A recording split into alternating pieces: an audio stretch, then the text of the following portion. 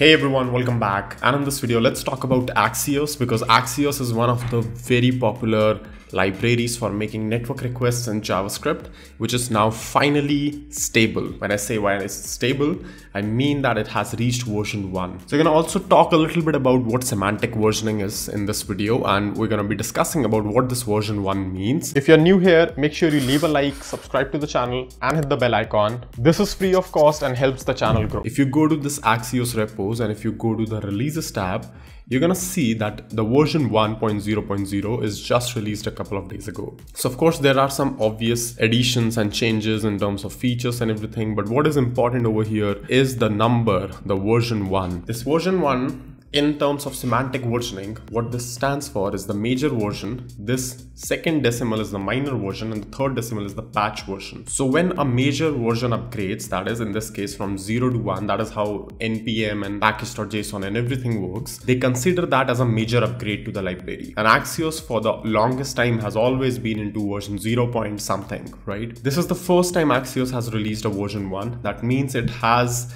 if it is following semantic versioning, which I hope it is, and by the standards of Node.js and package management using npm and yarn, it is very likely recommended for every package to follow semantic versioning. So according to that, it is now in a major upgrade version. Now in terms of semantic versioning, you upgrade the major version only when there are breaking changes, right? When something is non-upgradable, most likely, without actually changing a few things in your code base itself. So that could be a method rename, for example, that could be some sort of function signature change, that could be any sort of functionality change which is breaking in nature. When that happens, you go for a major version upgrade, right? And as you can see on the semantic versioning website, the minor version must be incremented or changed if a new backwards compatible functionality, backwards compatible is an important keyword here, is introduced, and the patch version is always incremented only if and only if backwards compatible bugs fixes are introduced. Also, according to semantic versioning rules, you can see that if you are following a version 0, that is 0 point something,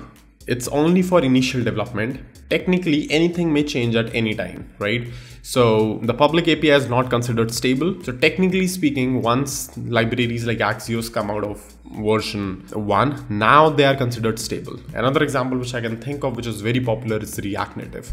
React Native also still lives in this major version of 0, right? So technically, according to semantic versioning, React Native is also not suitable for public use. It's not in version 1 yet. But yeah, this is interesting that Axios finally is available as a public API with regards to semantic versioning, if you consider that. But one of the things which I also get asked a lot is, what is the use of Axios if fetch is there? And that is a fair question. Axios used to be extremely useful before fetch, when there were a lot of boilerplate required to write XML HTTP request within JavaScript. There Axios provided a very cleaner and concise syntax to write network requests. However, in today's time also, there are some usage of Axios. For example, one of the things which I remember that we use Axios within codedamn is for file uploads.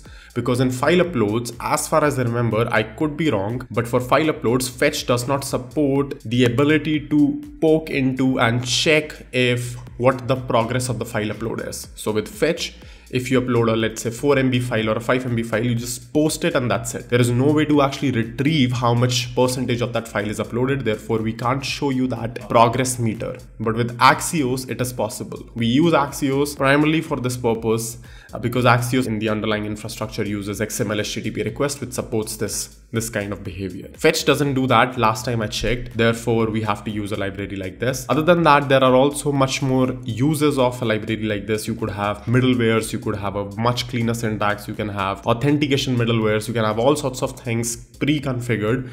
So it's like a power suit over existing library like fetch. So yeah, that's pretty much it for this video. Hopefully you learned something new. Have you used Axios before? If you have, let me know in the comments what you think about this new version.